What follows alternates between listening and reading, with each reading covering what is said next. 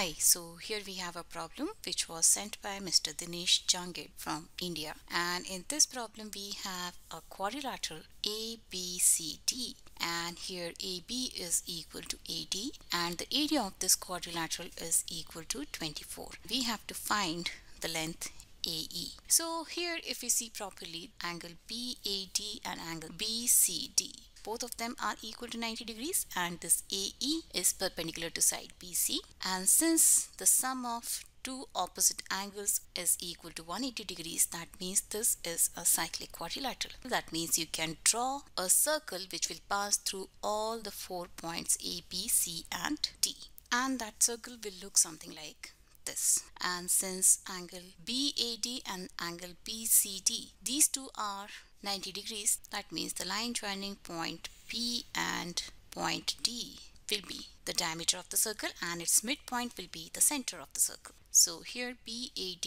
is a right angle triangle and it is also an isosceles triangle because AB is equal to AD. That means this angle will be equal to this angle and both of them will be equal to 45 degrees. And if I draw a line from point C to point A, this angle will also be equal to 45 degrees. Why? Because angle ADB and angle ACB, both of them are subtended by the same arc AB.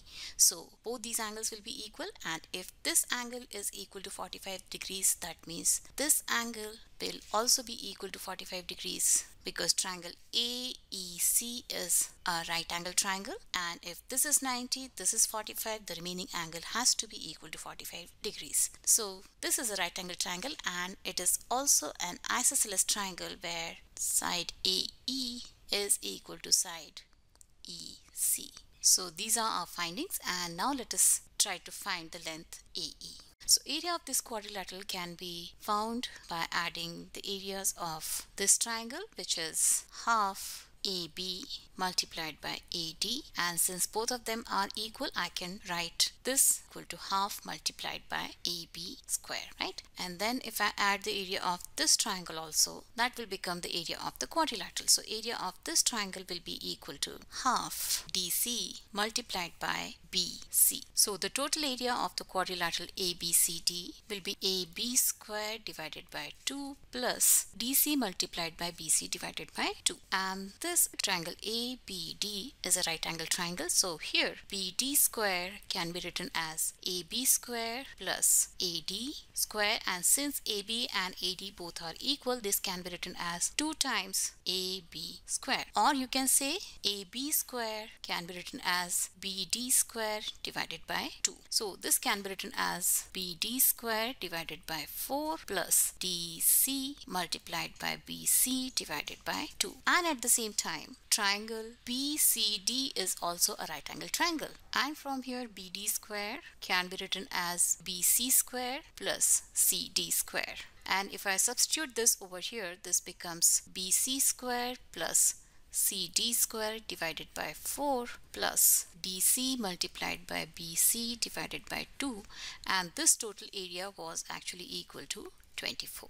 And here this can be written as BC square plus CD square plus 2 times DC multiplied by BC divided by 4 is equal to 24, or you can say BC plus CD whole square is equal to 24 multiplied by 4, or you can say BC plus CD is equal to 4 root 6, right? So we have found BC plus CD is equal to 4 root 6. And again, the area of this quadrilateral can be written as the sum of areas of this triangle and area of this trapezium. So the area of that triangle can be written as half BE multiplied by AE, and the area of trapezium AECD can be written as half the sum of parallel side, that is CD, plus AE multiplied by the height, and height over here is EC. And if I add both of them, I can take half common, and AE is equal to EC, so I can take AE also common, and inside the bracket I'll have BE from here plus CD plus AE, and if I write this AE first, it won't change anything, and then plus CD, and this is also equal to 24.